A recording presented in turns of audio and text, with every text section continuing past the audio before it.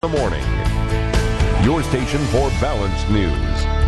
And is there a problem that keeps you up at night, a fear that leaves you paralyzed? Well, if so, our next guest is here to help and to show you how to overcome your fear. Well, now more than ever, Americans are confronted daily with reasons to be afraid. If you think about it, with the recession, global warming, terrorism, child predators, superbugs, identity theft. Okay, I'm going to stop now. It can be tough to rise above it, but you can find your courage even in these tough times, and we are going to talk about ways to do that. Margie Warrell is a certified professional life coach specializing in overcoming fears. And thank you for coming here this morning to talk about this. This was a really interesting segment to me because even before, while you were in the room, we were talking about things that just make the fears rise in people. And you were just on the Today Show, and you wrote a book called Find Your Courage, 12 Acts of Becoming Fearless in Work and Life. Now, you're an expert on courage, your personal story. Can you tell us a little bit about it? Sure. Well, I guess I have lots of incidents over my life that I've had to rise above my fear and be courageous. And I think it's really important to get that courage isn't the absence of fear or self-doubt, it's action in the presence of it. So I travelled around the world a lot, backpacking as a 21-year-old Australian, as so many do. I, went through a robbery where I was, had a gun at my head at one point. I had a lot of miscarriages. I've been in a lot of different situations where I felt pretty terrified.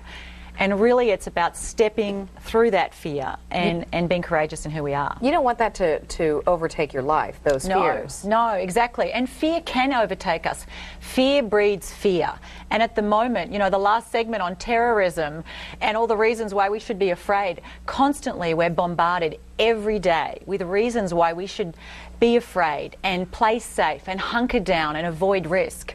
And there are millions of people out there who have specific fears about certain things and panic disorders. The National Institute for Mental Health, there are 6 million Americans aged 18 to 54 who have a specific fear of something.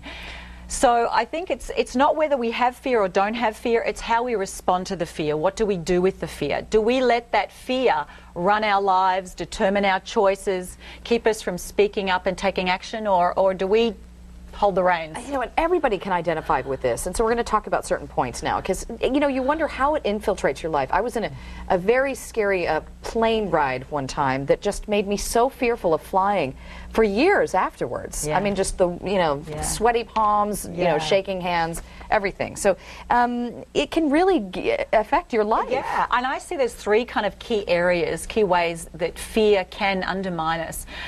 One is in the aspirations we have, what we dare to take on, the goals we choose to pursue.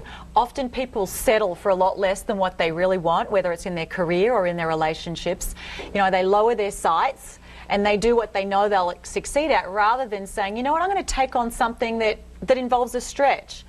Secondly, in our conversations, so often people don't speak up about the issues that weigh them down. They don't share how they really feel. They fail to ask for what they really want. And that really undermines their relationships and what they achieve. And finally, in our actions, so often people don't step out and do the things that would allow them to be more successful and to achieve their potential. And then, let's talk about being parents. You have young children. I have young boys at home.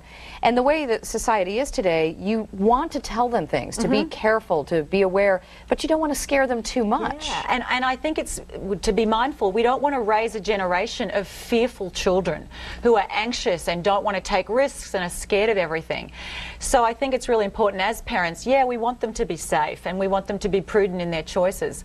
But we also want to raise kids who are willing to take risks in life. And, JFK once said, nothing great has ever been achieved with a guarantee of success. And so often we underestimate what we're capable of. To have to be a risk taker. Yeah, we need to take risks. I mean, really, anything worthwhile is going to involve an element of risk. It's going to call us to go outside our comfort zone and stretch us a bit. So, all right, very good points. And once again, just about the book, Find Your Courage. It's a finalist in the USA Best Book Awards, and it's an Amazon bestseller. We'll have all the information linked to our website. Thanks Thank you so much. I'm going to go take some sort of a risk today. Do that. Step outside your comfort zone. Very nice to meet you. Bye. All right, go to san diego6.com and click on Hot Topics for more information on that.